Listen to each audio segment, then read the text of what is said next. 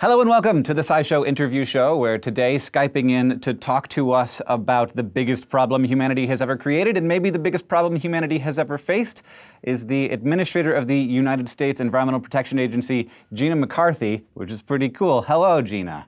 Hi, it's nice to be with you, Hank. So I'm gonna dive right in and ask the hard question. This is not just a giant, difficult issue to handle. It is also a giant, difficult issue to get people interested in helping with, because it happens incrementally over a long time. There aren't a lot of big inflection points that are great news stories.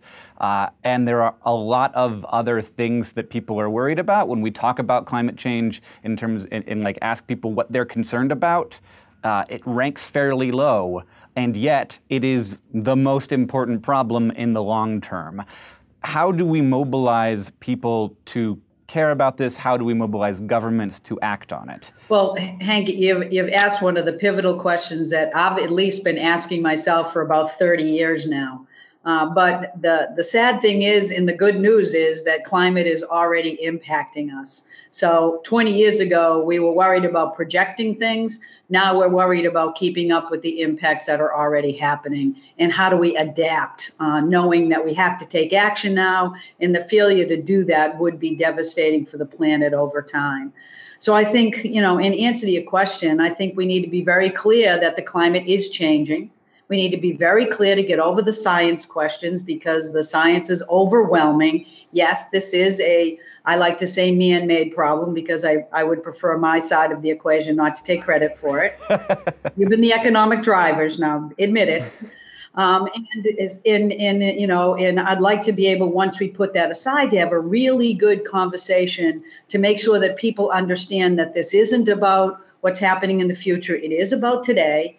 And to make it very clear that if we don't take action now, the implications for the future are quite dire, not just for polar bears or what's happening in the ice melt. It's really about our kids. It's really about our kids' future. This is a personal issue, and people need to get personally engaged in it. Do you think, since we're already feeling the effects, and as projections look, that we're going to be still, working on decreasing our emissions while we're also adapting to these changes? Like in 2100, are we going to be bringing down our emissions and also building a wall around Manhattan? I think we're always going to be really trying to find a way to continue to innovate, because the population is getting larger. People are having a broader impact on the environment, not just in climate. So we have to continue to innovate. I think the good news is, and because I don't want this to be seeming like it's not a hopeful conversation, because frankly, I think the U.S. right now is better positioned than we've ever been to take firm action. We're taking that, and that action is changing the international discussion as we're heading into Paris. So it is a hopeful discussion, but I think the lesson that I've learned is to try to communicate it as a real message for people. Let them know that the fires that you're experiencing, the droughts, the intensity of the storms are a problem. We have to adapt to that. But the real critical issue is, what do we do to not let it get worse? And that there are things that we can do that we're already doing. So it is a message of sort of an extreme call to action. But I don't want anyone to think that we cannot resolve these and to continue to innovate over time. Because frankly, in my world, I've lived long enough. I'm 61. I can remember when I was 11, and Lord knows the environmental problems there looked unbeatable. They were horrible. They are no longer there today. In some countries, they still are, and we're working on it. But man, if we get going, we can resolve these problems. So you mentioned Paris. You're headed over there. What's going on there? What are the goals there? Well, we have a bunch of goals. But first of all, we started this a couple of years ago with the president's call to action, his climate action plan that he unveiled more than 2 years ago, and with our ability as agencies at the federal level to really initiate the kind of actions that the president was calling for. So we have taken some great actions, most notably for EPA is our Clean Power Plan that has sent a tremendous signal to the international world that we can get together and we can take action as developed countries.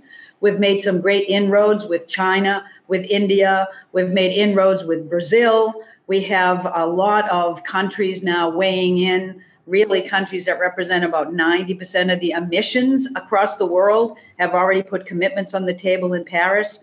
So we see the work that we've done as paving the way for a really good meeting in Paris. And so the question becomes, what constitutes a really good meeting?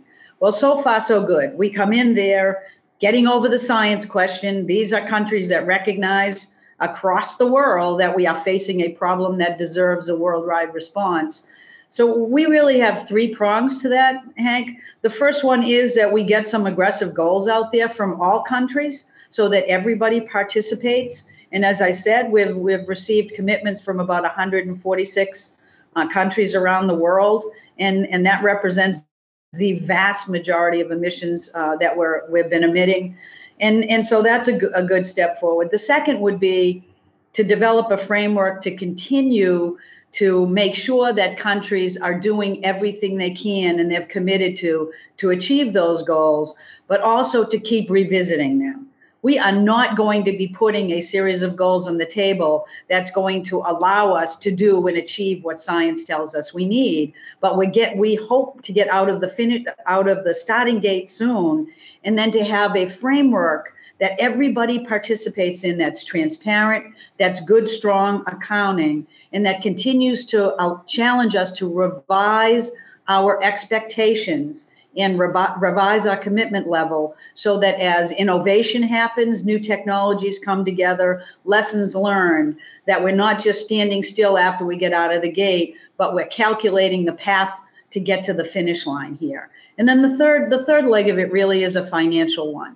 You know, we have to recognize that while we have everybody needs to be at the table and every country really needs to participate, the poorest nations are going to be disadvantaged in terms of making the capital investments they need to make to adapt to the changing climate, but also to develop plans that allow them to leapfrog into a low carbon future, as opposed to inch our way as the developed countries have so far. That's very exciting in the way that the developing world has leapfrogged, say, telephone poles and telephone wires, which are extremely infrastructure intensive and cost lots of money, and instead they were able to jump straight into cell phones, which have less infrastructure and can be much cheaper for the people.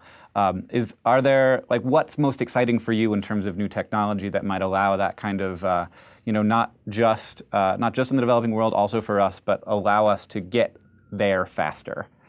So if you look at how we designed our strategy, our Clean Power Plan, to look at how to lower emissions by 32% below 2005 levels by 2030, we've found a way to do that is going to maintain a reliable energy supply, that is going to make sure that we're not increasing the cost of that energy supply in a way that's going to be detrimental, that continues to grow jobs.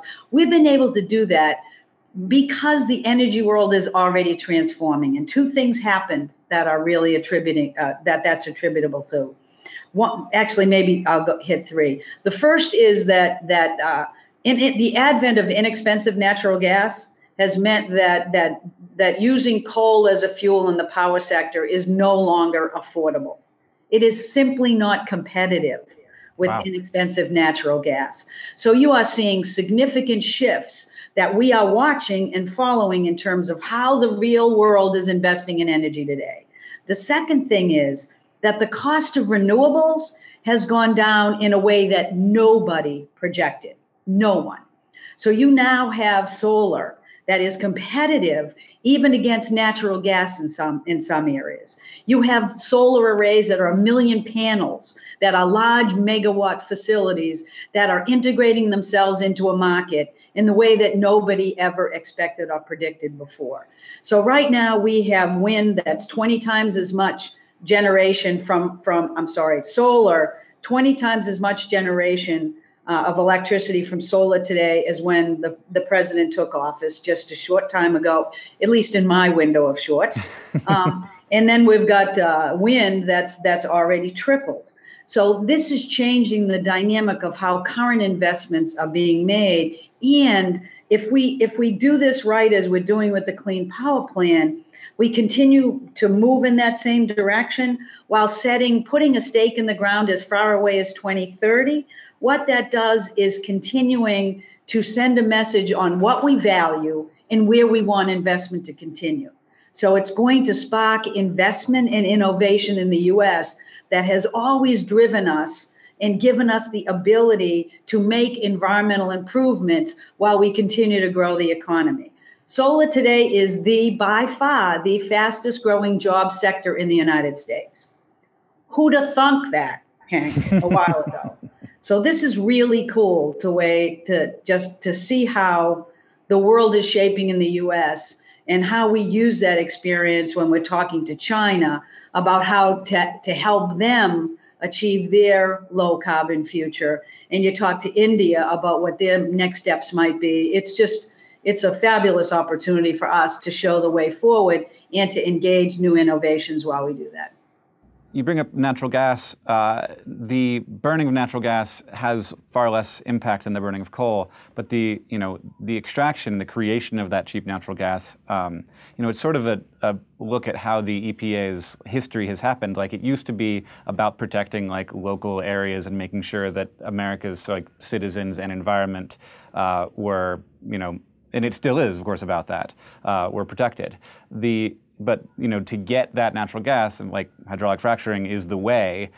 How do you balance that, where like making sure that you are protecting the land that that extraction is happening on and protecting the people around that land, and also focusing on this global problem that we have to face? Absolutely, and in some ways, EPA has a simpler job than the Energy Secretary might. Because I'm not making the investments in how you move forward. I am recognizing that the world is moving forward, and my job is to grab that pollution and lower that. It's been the same job that we've had forever. So when we're dealing with carbon pollution, I'm using the same tools, the same strategy as I did with NOx and SOx pollution and particulate matter, which, by the way, always go hand in hand in the power sector with high carbon. So you can get the carbon out while you're removing the other things. So I'm not making choices about whether states or anybody chooses natural gas or coal or chooses renewables. My job is to make sure that the technology is there and the flexibility is available to states to lower their carbon pollution significantly while they make those choices. And you're absolutely right, Hank. We have a responsibility not to just provide incentives for low carbon future, but I have lots of other responsibilities to address pollutants that happen when you drill a well and you do hydrofracking, whether it's water protection necessities or whether it's also protections from volatile organic compounds which are emitted and methane. So you are absolutely right. Every fossil fuel supply is going to have challenges that have to be looked at in a broader way. And the president has been very clear that while we're not making choices, we're going after the pollution. So we're actually moving forward to regulate methane in the oil and gas sector, because we understand that it's a really big deal. And if you want to have natural gas be part of the energy mix, and this technology is available that can lower that pollution, then we should be grabbing those opportunities as soon as possible so that everybody can have a mix, but that mix has to continually drive down carbon pollution in the direction that we know we need to head to protect our kids. As we head into Paris for these climate talks, are you optimistic? More than ever. I cannot say that I've always been optimistic heading into some of these meetings, but I think the scene setter couldn't be better. I think we've done everything we could in the U.S., and the president clearly has had tremendous visibility on this issue. really showing that we are providing domestic leadership, that we are taking strong action. We're going to defend that action moving forward and keep the push we need domestically. But we've also laid the foundation with some of the other larger economies across the world to really step up and have good commitments moving forward. So I think we have every reason to be optimistic, but we also have every reason to go to that meeting pushing as hard as we can and recognizing that that push doesn't end at the end of any agreement being reached. It has to continue to ratchet down our carbon pollution so that we can get at the levels that science tells us is necessary to protect your kids, my grandchildren. Well, thank you very much. We've been joined by Administrator McCarthy, the head of the United States Environmental Protection Agency. What a wonderful treat to be able to talk to you, and good luck in Paris. Thank you so much.